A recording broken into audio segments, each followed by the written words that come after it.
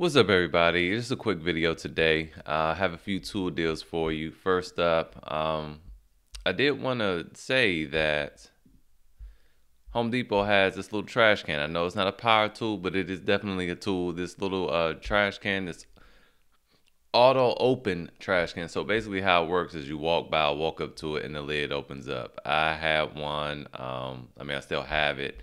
I bought it a year ago when I got this house, and it's still working fine. I haven't needed to change the batteries or anything. That thing goes up and down at least 50 times a day, and yeah, it works great. There's no ghost occurrences where it just lifts up randomly. None of that. If you stand in front of it at the right angle, it'll stay up so you can, when I make my smoothies, I cut up everything, open up the bananas, whatever. It just stays up. When you walk away, it goes down. And they're usually like 70 something dollars, so pretty decent deal there. And really now I just wanted to talk about everything that you guys have been posting in the group. Check this Makita drill out. $19. Okay, $19. And that's at Home Depot. You gotta go check out this clearance stuff, you guys.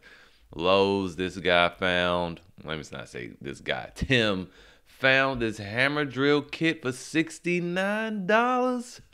The kit comes with two 2.5 amp hour batteries, a charger, and of course the hammer drill in a hard case.